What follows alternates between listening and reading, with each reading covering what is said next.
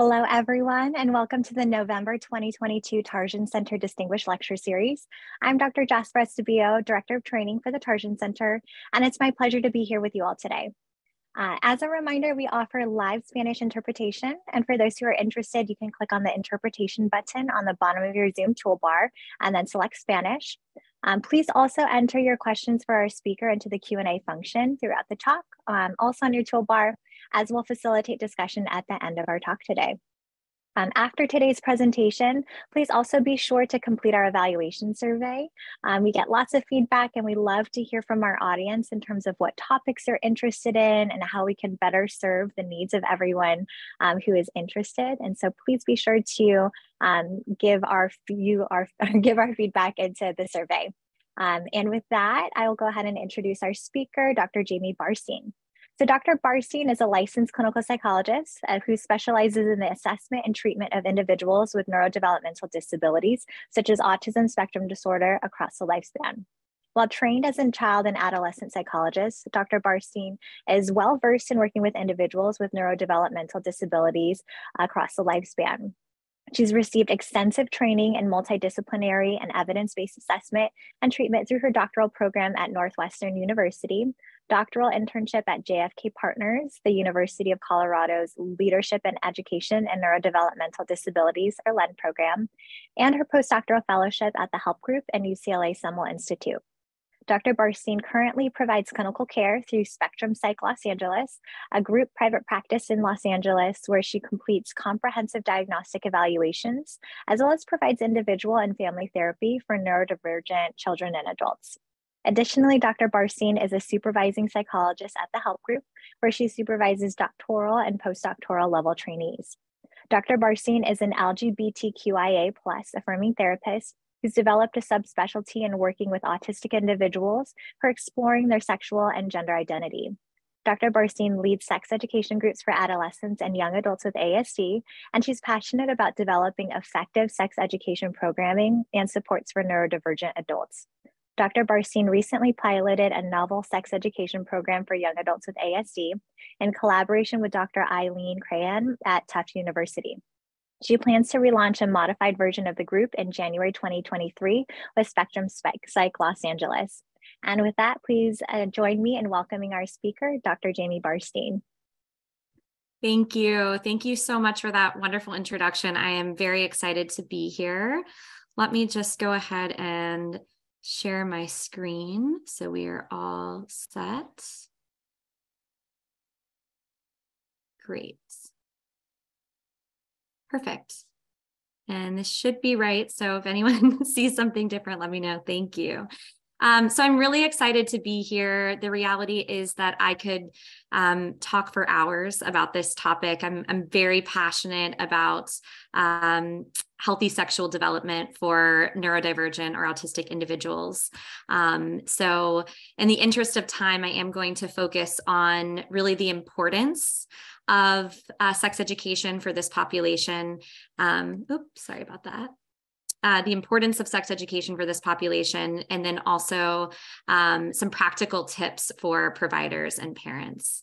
Note that I will be using identity-first language throughout this presentation. I'm going to be referring to autistic people or neurodivergent individuals. And I appreciate your understanding if I slip. I'm working on being most inclusive of respectful of the autistic self-advocate population who is advocating for a preference for people-first language. I also do want to acknowledge that much of what I'm going to talk about today comes from my work, as Dr. Estebio mentioned. It comes from my work with Dr. Eileen Crahan, who's at Tufts University. And in particular, we recently adapted an evidence-based sex education program. It's called Tackling Teenage Training. And it was developed by Drs. Visser, Decker, and Greaves-Lord. And if we have time at the end, I'd be happy to talk more about how I've adapted that program for young adults. And yeah, certainly happy to do that if we have time at the end. So for just a second, and I really like to start any talk about sex education in this way, is I want everyone just to take a moment and think, where did you learn about sex? where did you learn about sexual development? So that is, if each one of these bubbles represented a person or a place that you learned about sex, what would you fill in? What person or place would be the largest for you? And for a moment, we're going to turn the chat on, and I'll let folks kind of write into the chat. Can be, 1 or 2 word answers of just, where do you remember learning about sex and sex education?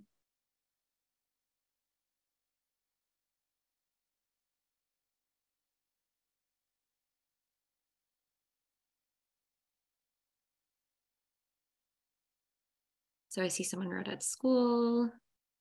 Chat is disabled, it says. So maybe write into the Q&A. Peers, friends, someone from a book, it's perfectly normal. Friends, seeing lots of friends, family, great.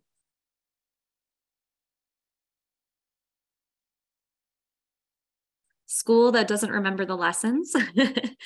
Yeah, so thank you everyone for participating in this and kind of remembering where you really learned about sex. And for some people, it might be, this is where I learned kind of the facts, but the more nuanced pieces might have been in different places. So everyone's looks a little bit different. Mine personally might look something like this. So I learned the vast majority of what I, especially as an adolescent and an adult, know about sex from peer groups. And so many of you are writing that, right? Like peers, family, summer camp was a really big one for me, which was my peer support group, right? And so a lot of you are writing similar things in the chat, that's where, or in the Q&A, where that's where you really learned, even though some of you are mentioning parents and school. I see vast majority, and what I usually hear is vast majority is really from their peers. So then the question, and I want everyone to keep this in mind as we talk more and more about the importance of sex education, and as well as the influence of core symptoms of autism on the access to to information about sex. So then the question is, okay, where do autistic people learn about sex? Well, research shows that autistic adults, in comparison to their same age peers who are non-autistic, are more likely to report learning about sex are less likely to report learning about sex from social sources. And women in particular are reporting gaining most of their knowledge from the TV, from the internet, from external sources. There was a recent study by Dr. Crehan in 2021, and she found that 65% of autistic adults reported getting information about sex from websites of unknown quality. So these are not .org, .gov. These are websites that are unknown in the quality or the validity of them. 11% are reported receiving information about sex education from their providers, 16% from their parents. And then interestingly, there was a report that same age peers were consulted less often by autistic than the neurotypical group. So when we think about this, one of the things we want to think about is, well, what are the problems with some of these sources? First of all, television, media, internet are often not realistic depictions of sex, and misinterpretations are really common. I really appreciate, this is a series of comics by an artist, Lauren Brantz. It's called Sexpectation. And they have lots of different little clips of sexpectation versus reality, in which they depict various sexual activities or encounters, typically that are presented in media, movies, television, and then the reality of what that might actually look like. But we know, right, that it's not always realistic in what's presented in these different sources. We also know that many of these sources are invalid. Think about Dr. Crehan's study. 65% of individuals reported gathering information from internet sources with unknown quality or validity. That's scary. That leaves room for even more interpretations, things that we have to be mindful of. I saw a lot of people mention that they actually did learn information from schools, which is great. The issue with sex education in schools for many autistic individuals is it's quite variable in the access to sex education. We know that research shows us that there continues to be more limited or variable access for autistic folks. Programs also tend to have a greater emphasis on abstinence. So I like this, if anyone recognizes this little video clip or picture from Mean Girls. And there's also a little emphasis on the social component. So again, let's think back. Lots of people were saying, I really learned about sex from my social sources. There's misinterpretations of social information, and oftentimes sex education only includes facts and not those social components. There are often not accommodations as well. So even for our individuals who have high average, superior IQ, they might still need accommodations that are more tailored to their learning style. And sex education often doesn't have these accommodations in place. Not to mention, many sex education curriculums are only geared toward heterosexual relationships with cisgendered folks. This is very, very important to consider more broadly in sex education, but particularly for this neurodivergent autistic population in which gender and sexual minorities are more prevalent. But I can't emphasize enough the importance of considering LGBTQIA+ identities in all sex education. And then finally, I saw some people mention that they learn from parents. And many of you might actually be parents of autistic teens, autistic young adults, autistic children, just parents of neurotypical children as well. What's the reality? It's really awkward, right? What am I supposed to teach? When do I teach it? How? Am I even the one who should be teaching this?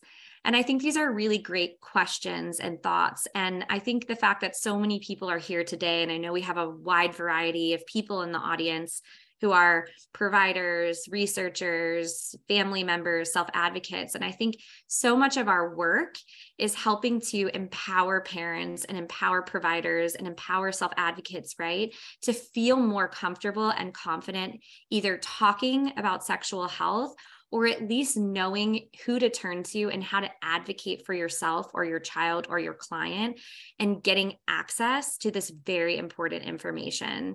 And that we should really be thinking of sexual health and sexual development as a core component of care for all individuals, especially individuals who are neurodivergent and who are autistic. So I also want to think about how core symptoms of autism impact access to healthy sex education. So these are really the two main areas of deficits that we see in autism spectrum disorder. And I'm sure many of you know this and are well-versed in this, but just to review, social communication is one of the core deficits, right? So keeping in mind that the vast majority of you, including myself, said that, peer groups is really where we learn the vast majority of our information. Well, think about how some of these social communication deficits, right? Social emotional reciprocity difficulties, theory of mind deficits, social reasoning challenges. Think about how often these lead to misinterpretations in social situations. Now let's add on the confusing nuances of dating and sex and relationships. Imagine that compounding misinterpretation, miscommunication, and confusion around these topics for individuals for neurodivergent or autistic individuals. We also often hear that neurodivergent individuals don't have that same access to peer groups, something that programs such as the UCLA Peers program are working really hard to change and to build social skills and to inherently build social groups as well. We also see that the presence of atypical behaviors as another core component of autism. And we can understand how this can influence sexual behaviors and relationships as well. So things like stereotyped, routinized behaviors, highly fixated interest, atypical sensory processing, that in particular affects intimacy with yourself, intimacy with a partner. All of these things can potentially impact and influence an understanding of sexual behaviors, but also an understanding and engagement in some of these relationships. So taking this one step further, I want to show how core impairments of autism can unfortunately lead to problematic outcomes. So if we think about a breakdown in theory of mind, right, that's the ability to understand how your behavior may appear. And in turn, that seems to increase the possibility of a problematic behavior that could reflect some sort of deviance. For example, socially odd or awkward behaviors misinterpreted as intentionally harmful, stalking, being highly fixated or obsessed with someone, molestation, right? Having less knowledge of privacy behaviors and how that might affect someone else. And so then displaying an inappropriate sexual behavior in a place that's not comfortable for others to be viewing that. This desire to have friends and be accepted, that really can lead to placing autistic individuals in risky and dangerous situations. So what I'm talking about is this concept called counterfeit deviance or naive curiosity, in which behaviors occur not because someone is intentionally being deviant, but because they don't know better. And unfortunately, this can result in both sexual victimization as well as sexual perpetration for a dangerous level of our individuals, of our autistic individuals. Just to highlight this and give you some facts around this, what we see is that the risk of sexual abuse, being sexually abused or exploited, is high. Some of these statistics are quite alarming, right? 78% of autistic adults reported at least one occurrence of victimization. As children, they're reporting a higher incidence of sexual assault by peers. As adults, a higher incidence of unwanted sexual contact. And autistic college students are twice as likely to experience unwanted sexual contact. And then the opposite, and this is a lot of where we talk about this, counterfeit deviance, is the risk of being accused of sexual crimes or of being a perpetrator, right? The developmental disability population more broadly is 7 times more likely to have contact with the criminal justice system. And often autistic or the developmental disability population more broadly is retained, this is specific to autistic individuals, are retained for 11 years longer in psychiatric settings. So hopefully what I have done is not scared you, right, but really highlighted to you the importance of sex education. And so by doing that, I also want to review a few myths and a few facts. Myths include that autistic individuals don't have sexual drives or interests, that physical development is different in autistic individuals. There's actually only been one study to show that autistic females might have slight differences in physical development, but no other studies have confirmed that. Otherwise, it's thought that physical development is the same for autistic and neurotypical individuals. A myth that teaching about sex and sexuality could cause problems, not the case, and that sexual behaviors in autistic individuals is aberrant or wrong. Instead, the facts are that most autistic individuals have typical sexual or romantic feelings and desires, that autistic individuals absolutely have the right to learn sex education and engage in sexual activities. And this goes for individuals with intellectual and developmental disabilities more broadly. And that without proper education, autistic individuals may engage in socially inappropriate or dangerous ways to fulfill their sexual and intimacy desires. I want us to think about sex education as preventative and proactive. All too often, sex education occurs as a result of a problematic behavior or occurrence. I can't tell you how frequently families come to me or come to other colleagues who do this work and say, unfortunately, my young adult, my child, my adolescent, whoever it is, has gotten in trouble with the law. And that's when we intervene and provide that education. And my hope is that as we have a greater awareness of the importance of sex education, we can incorporate this into our everyday practice. So it's really proactive and preventative rather than waiting for an issue to occur. Let's see, perfect.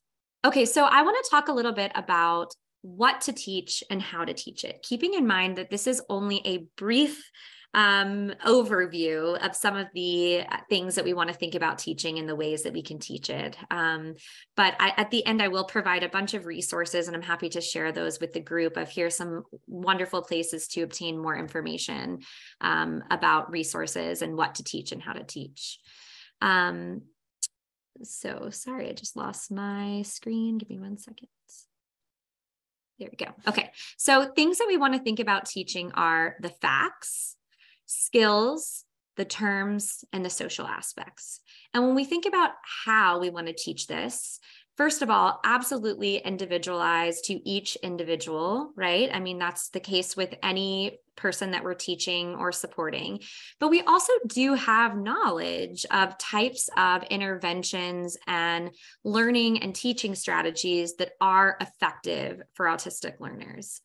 One of the biggest things is being explicit. Using the words, right? And this is a place where I think a lot of providers and parents feel uncomfortable. And quite frankly, the clients and our autistic adolescents and adults feel really uncomfortable, right? And so being explicit though, and really using the terms and not dancing around the issues or the facts, and really explaining this is how it works, right? This is what it looks like. All of those components are really helpful in teaching autistic learners. Breaking down larger concepts into more manageable pieces. The UCLA Peers for Dating program does an excellent job of this, and the UCLA Peers program more broadly, and saying, here's a concept, right, of dating. Dating is very involved, right? What are the skills and the steps involved in just being able to get to that level of dating, right? And so really breaking it down into individual pieces. Visual supports, using images, using videos, using vignettes, so incorporating that social piece, using role play, examples from real life. And I have a star next to these two as our most recent study on the adaptation of the Tackling Teenage Training program for the adult population highlighted that both role play and that discussion and real life examples were the most meaningful components of the program. So in particular for this adult population, it was a small study, pilot study, but it's interesting to know that these were definitely two very important and meaningful components. Also the importance of returning to topics repeatedly and checking for comprehension. And thinking about there's a difference between knowing the fact and knowing the rule and actually being able to generalize that into a real situation. And I hear this frequently with clients that I work with or their family members, right? Is that they can tell you the rule.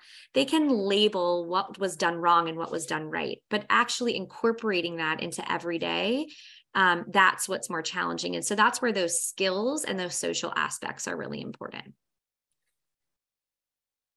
It's also important, as I mentioned, for all sex education programs to include LGBTQIA+ identities, but in particular for this neurodivergent autistic population, where we know that there's a higher rate of both gender variance and also identification as gender minority.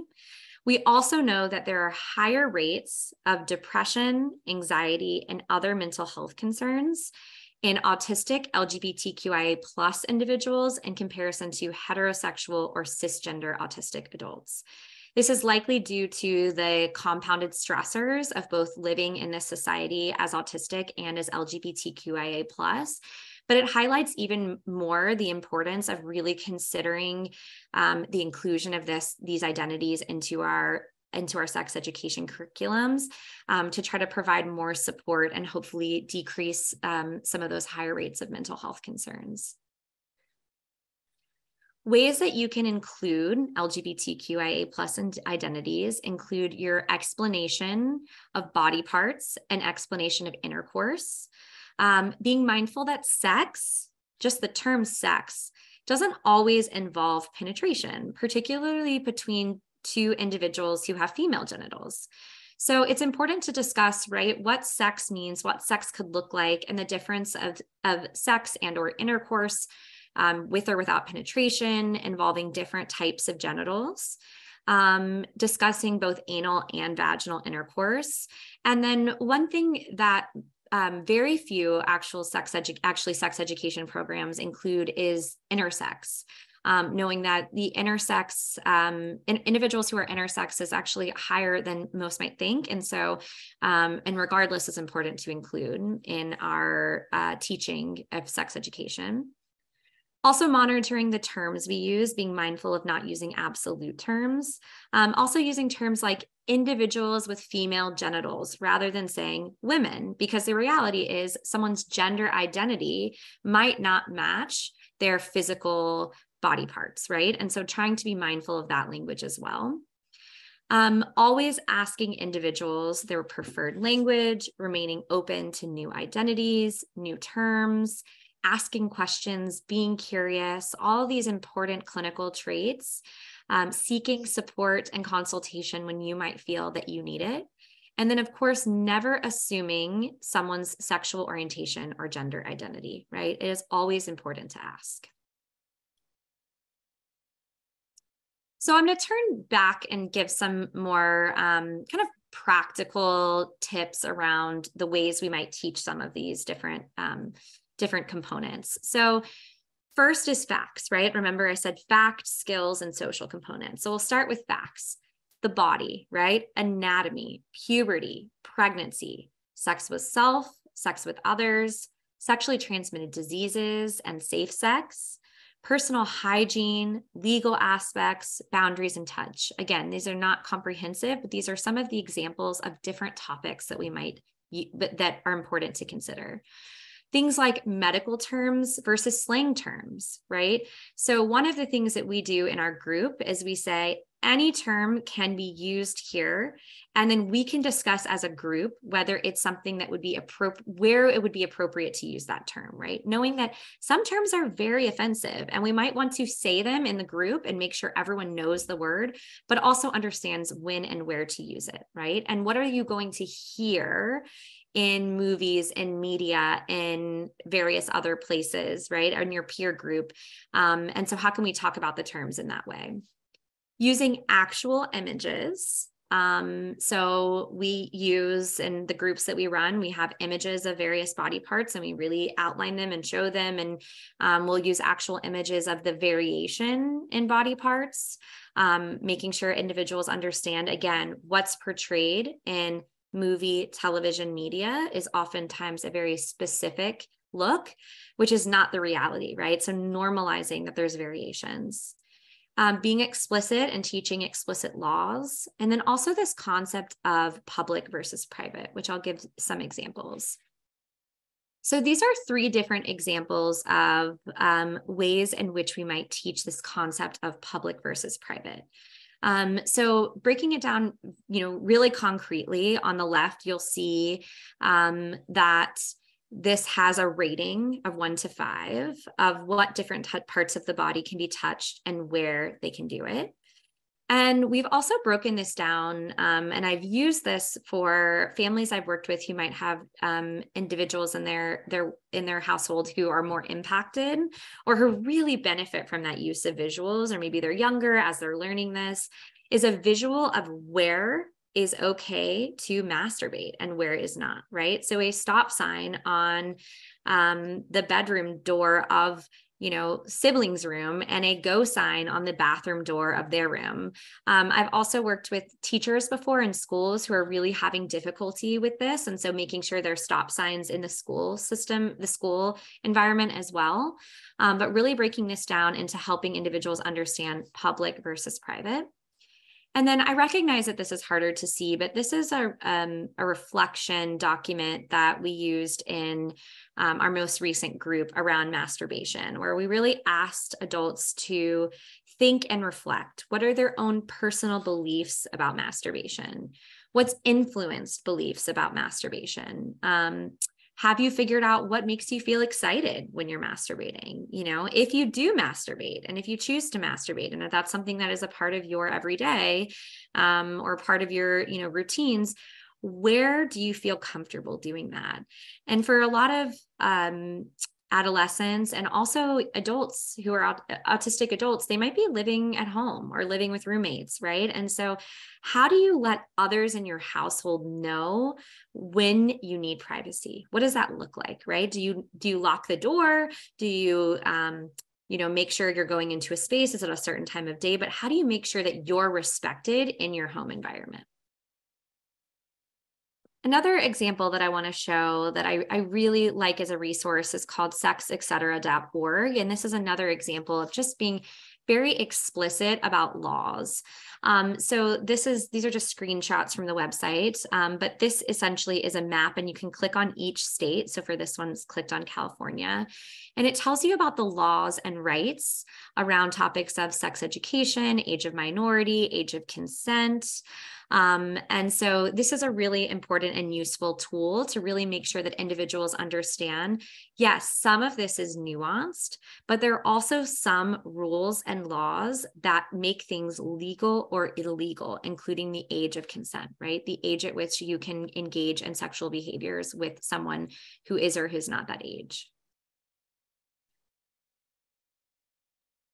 I'm also going to turn to different skills that we want to teach, right? So expressing affection, preventing exploitation, dating, consent, self-advocacy, and online safety. Again, how do we do this?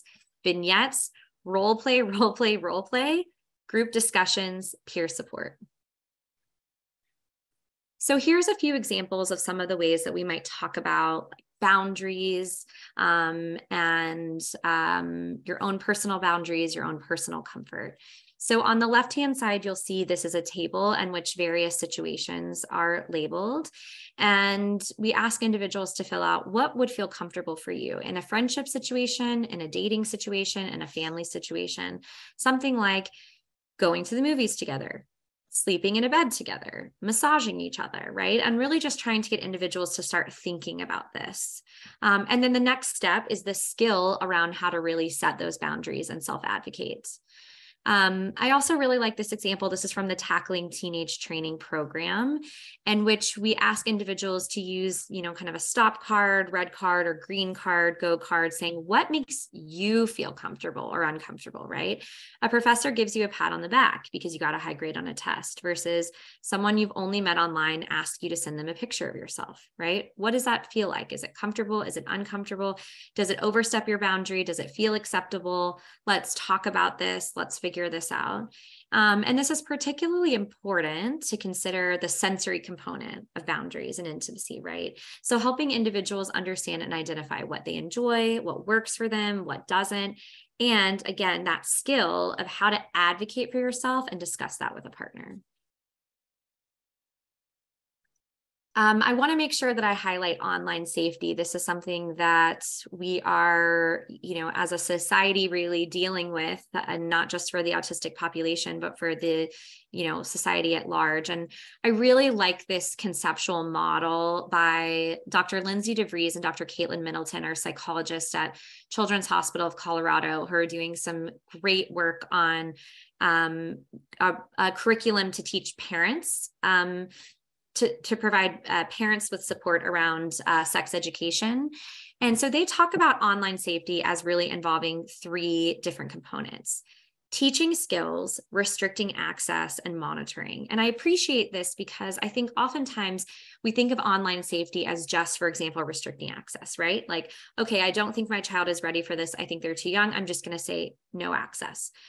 2 issues with this. Once, was talking earlier about this, is that as each generation seems to be getting much better at technology, right? And so as soon as you put one firewall, there's something else that can happen, right? So monitoring is needed. But then the second issue with that is that you might be restricting access in one setting, but we don't really know what kind of information they're getting from other settings, right? From school, from just being at the park, right? And listening to other people talking. And so we really want to think about skills, right? What skills are necessary for someone to be safe online?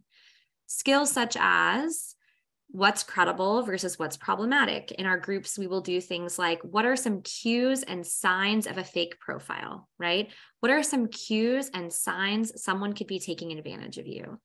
How do we determine if a website is reputable?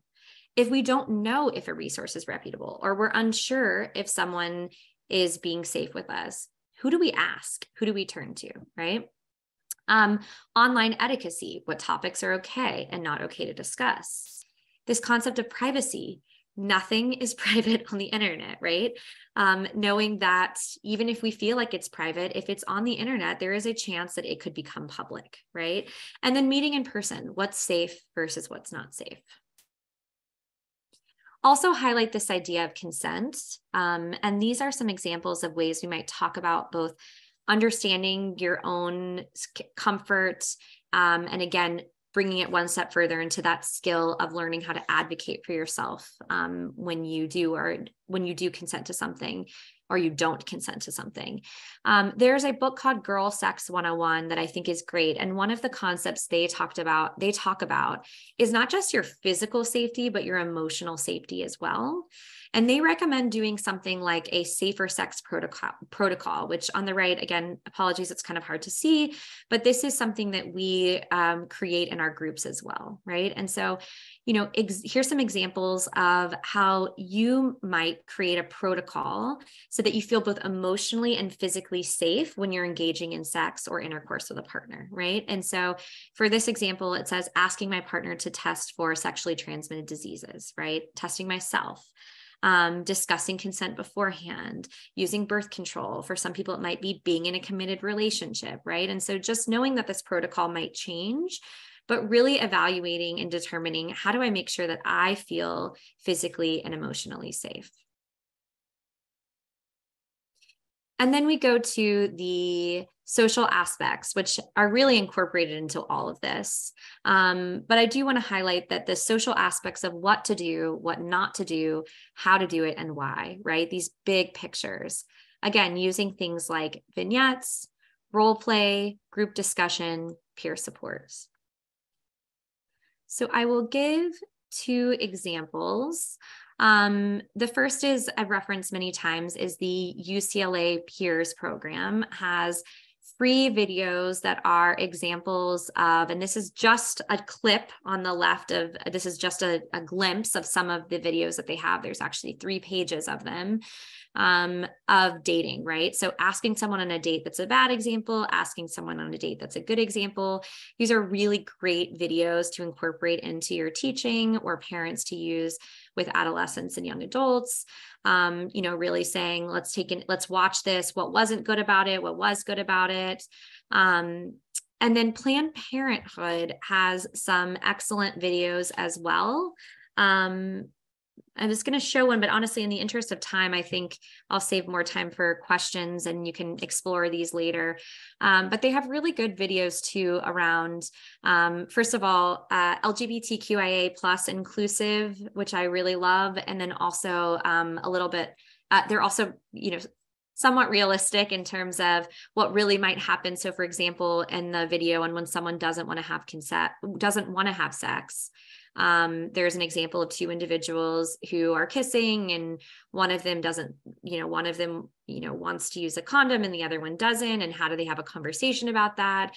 And so a lot of what we're talking about in our groups too is things like coping with rejection, coping with peer pressure, normalization of sexual desires, and just what it's like to be in a relationship. And those Planned Parenthood videos, the reason I reference that is because it's one thing, right, to have the skills to advocate for yourself and say no. But I think a second level of skills that we have to think about at these social aspects too are coping with either being rejected or feeling pressured, especially thinking about, right, those high rates of individuals who feel like they had unwanted sexual encounters. And knowing, if you think in your head, maybe of a few individuals, who just want so badly, all teens do, but especially this autistic population in our society really wants to be accepted and wants to, make friends and have a peer group, is that peer pressure and that social pressure, and really being mindful of that and how to cope with it and how to find the right people to engage in these activities with. Normalization of sexual desires is something we talk about a lot in our group discussion.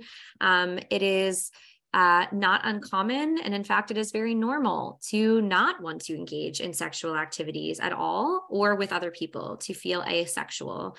That is very normal, and making sure, and it's not discussed a lot because it's oftentimes this, well, everyone else is doing this and talking about it, so I guess I should be too. And so, really creating that normal and comfortable space to be able to say, it's okay if these aren't activities that you want to engage in. And then again, like I said, the social aspects of really being in a relationship. So I do want to highlight a few considerations specific for parents and providers. But a lot of times I do have parents ask, like, how do I create a safe space, and how do I make sure that I'm doing this right? Again, Dr. DeVries and Middleton, they have, great programs and supports around that. But just some of the takeaways in my work is, oh, I realized I didn't switch slides. Sorry. Is providing a space that's free of judgment, right? And so one of the things that I often talk to parents about is, wouldn't you rather your child come to you with some kind of odd or atypical or different sexual desire or behavior than go try that out if it could be dangerous, and or talk to people about it who might not be supportive? So the idea behind this isn't that you necessarily need to say to them all the time, right? Like, oh yes, that sounds like a great idea, go for it. But at least say, I want to be this supportive space where you can talk to me. And if I'm not feeling comfortable with it, right? Maybe this is here, understanding your own comfort level, how your culture might influence your own beliefs and thoughts.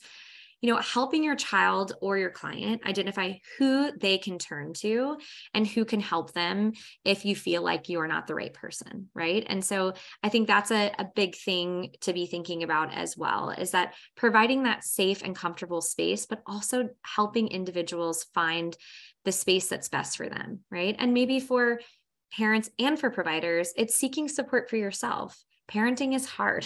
I don't have an adolescent child, but I can only imagine. And in my work that I do, I know that parenting an adolescent is really challenging. And we add on these additions, right, around all these core components of autism and neurodivergence more broadly. And so making sure that you're getting support for yourself around these topics as well.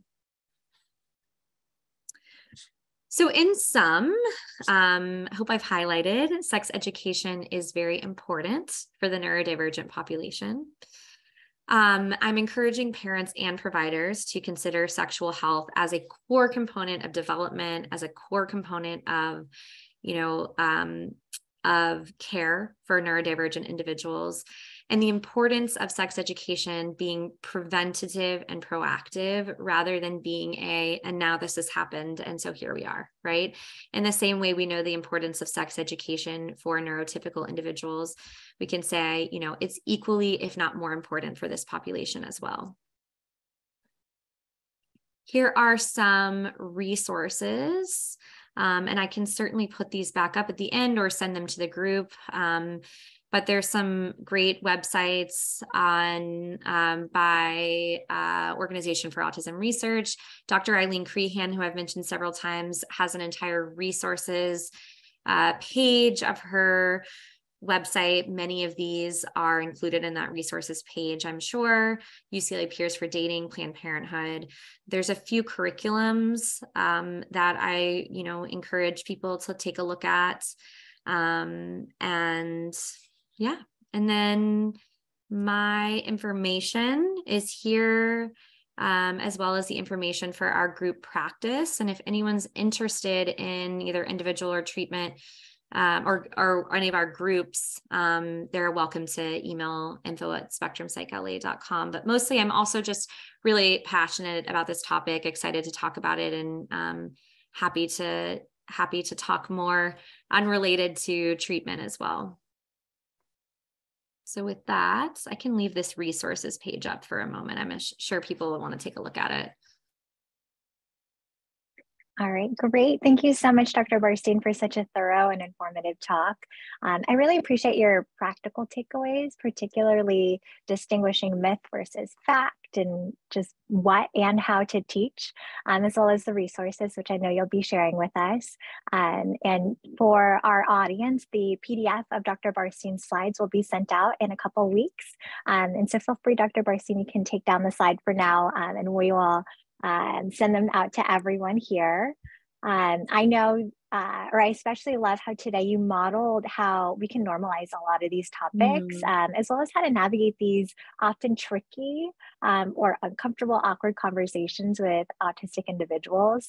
I know we have a lot of questions from the audience, so please, everyone, please enter your questions into the Q&A. But I'll start us off with a question for Dr. Barstein. So broadly, I'm wondering, so at what age should we talk to our children or clients about sex? And how do we know that they're ready to talk about some of these things? Yeah, this is a great question that's frequently asked. I mean, I think we can think about this in terms of other skills as well, right? The reality is what we don't want to do, and I know I've highlighted this several times, we don't want to wait until it's too late. So we want to think about what kind of information are they getting outside of the home, right? Who is their peer group, right? And what kind of information are they hearing? Are they listening to? And so that's one of the ways that might tell us, even if they don't seem totally ready to talk about it and have questions, at least giving them this information and starting to educate around the facts, especially, can be really important to ensure safety. There's also some of the resources I put up. There's some really great sites around like how to talk about certain topics at specific ages, right? And so there might be certain topics that a child isn't ready for until they're later in adolescence. But I do hear often, especially I work a lot with young adults, is that they feel like because no one was really telling them or teaching them, they were having to kind of seek information on their own, oftentimes getting misinformation, invalid information, or, just felt like kind of isolated. And so I do think starting to have these conversations and starting to educate sooner rather than later, in that pre-adolescent age is going to be really important. If anyone's seeing, signs of maybe aberrant sexual behaviors and or sexual behaviors that might seem kind of out of the norm, absolutely consulting with their medical provider, consulting with a clinical psychologist or another clinician to really talk about, what does this mean and how can we make sure that we're intervening and looking at this at an early age. Absolutely. I think that relates to that concept that you had referenced, counterfeit deviance, and that this isn't, this comes from some ASD associated impairments, but really everything is a skill. Everything can be learned. Exactly. It all comes to how we individualize the information that we're teaching, and making it really applicable for that person. Yeah. So I really love that. And I'll add too, I often hear families say, well, developmentally, they're just not there yet, right? Like they're just more maybe socially naive or socially immature. And to me, I kind of say, well, that's all the more reason to teach this, right? Is that, and thinking about the physical maturation is equal, right? And so the feelings are there, even if the social maturity or the social understanding isn't there. This is all the more reason for us to really explain what is happening to your body, what is going to happen to your body, what does this mean, normalizing it, right? And so I think, thinking about developmental level, yes, but also really thinking about that skill-based support. Absolutely. I appreciate that a lot. So I'm also curious. So you talked about the group program, Tackling Teenage Training. Can you tell us a bit more about the group and any opportunities to get involved? I know that several families in the chat are interested in curriculum and how they can get access to this, but we'd love to hear more about the group. Yeah, right now it is not a published manual. There are, so it's actually in Dutch and it was translated into English for Dr. Crehan's studies, who I've been very lucky to collaborate with. She does have, if you check out her website, she might have some, I can't remember if she's still enrolling, but opportunities to get involved in the individual adaptation. So it's an individual program. It's not a group program, but we've adapted it into a group program. And so there might be some opportunities to get involved in the individual level. Otherwise, if you have a young adult, you're certainly welcome to contact my contact information. I think will be sent out and is also on our website. And we'd be happy to tell you more about groups that we might be running, or any other groups that there might be in the area. But essentially this Tackling Teenage Training program is a really great program. It's very explicit. It's much more explicit than a lot of the programs that we've seen here in the US. And it's designed to be 16 weeks. Again, designed to be one-on-one for kind of the adolescent age, but we piloted it in a young adult group, 18 to 25. And, individuals really liked it. They felt like they learned a lot. And again, some of the components I think that were most useful, which we also see in the UCLA peers programs, is that actual peer component, right? Is being able to talk to other individuals who are experiencing similar difficulties, and or, have similar social situations, or really just similar sexual experiences or different sexual experience, just to be able to talk about that with a group and normalize it and provide a safe space for it. Right. I think we have, myself having been in the Peers Young Adults program for several years, my main experience there was really in normalizing a lot of the questions and motivations that a lot of our adults had, because I think most of the time they were just curious, is this what other people experience too? And it was so great to have that group space to be able to discuss and to, again, have a peer group where they can learn information that is accurate, that is appropriate, and that is actually practical and helpful for them. Yeah. And you made me think of one thing I didn't mention when you said, is this normal? One of the things that I encourage clients to do, and we certainly encourage it in the group, is to look at yourself, right? Like leave the group tonight, go home, grab a mirror, look at yourself in the mirror, right? Understand what's really there. What do you really have? What are your parts? What do they look like? Getting to know your own body, right? And your own self before you can even think about really engaging with a partner or with someone else. And I think even just that piece just feels so validating for so many people of like, okay, this is a space for me to understand and to know, like, this is normal, right? Other people have this and see this and do this, either the social aspects of it or the physical aspects of it. Right. And as you had said, that this is a space where you can ask those kinds of questions that you feel would be uncomfortable or weird in any other space. I love that. So I'm looking at some of the themes in our Q&A, and thank you everyone for inputting your questions into the Q&A function. I'm noticing one of the themes is really on how clinicians can approach these types of conversations with parents, or in educational settings where parents are a little resistant or hesitant to offer sex education for their neurodivergent youth or a young adult. That's a great question. And I think that we experience this frequently, right? And this relates to your question of how do I know if my child is ready and when is my child ready? I do think it's important for parents to understand and know the facts and the reality of the risks of, that counterfeit deviance concept, the risks of sexual exploitation as well as sexual perpetration. And so I think, trying to really, first of all, meet parents where they're at, really understand their cultural beliefs, understand their family situation, their morals, right? How can we meet you in that space where you're understanding that this is important because of safety reasons, but also that we're doing this in a way that feels comfortable for you, right? And so for some parents and for some, adults, we're very transparent about the type of group that we run. It is very explicit. We really don't hold back. And that isn't for everyone. It might need to be a slower approach for some people, or they might not be ready to engage around peers in that, kind of group. But I think the biggest thing is to really provide education for parents, again, using some of these statistics that you learned here today and just highlighting why we want to be proactive and preventative, and at least the skills, right? The skills to be able to advocate for yourself, to say no, to cope with that, right? To understand the peer pressure. Those are really things that we need to be able to teach our neurodivergent population, regardless of how, explicit we're being with the sex education piece, recognizing that maybe we'll get to that, but at least for now, we really want to make sure that the child is safe. Absolutely. And really establishing that foundational skill of bodily autonomy and Mm-hmm. that you have a say and you have consent. Because I think that that is something that is also often not taught early for many children, and is an important aspect for additional skills, whether it is, um, sex education or navigating relationships, any of those things down the line. But I Yeah. think that's such a great point.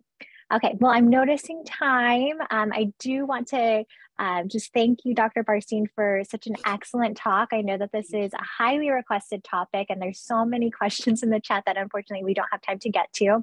So for our audience, you're welcome to reach out to Dr. Barstein through your contact information. Dr. Barstein, feel free to put it into the chat, or you can share the slide on the screen.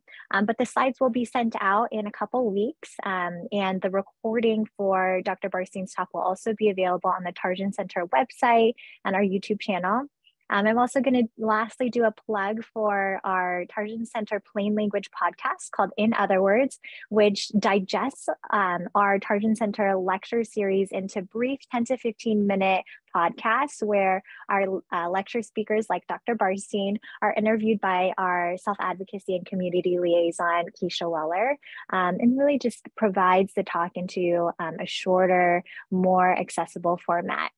So with that, thank you so much, Dr. Barstein, for this wonderful talk. It was a pleasure having you Thank and being you. able to chat together. I'm looking forward to hearing about the wonderful things that you're doing with your group, and collaborating further. All right. Thank you, Awesome. Thank you everyone. so much. Bye.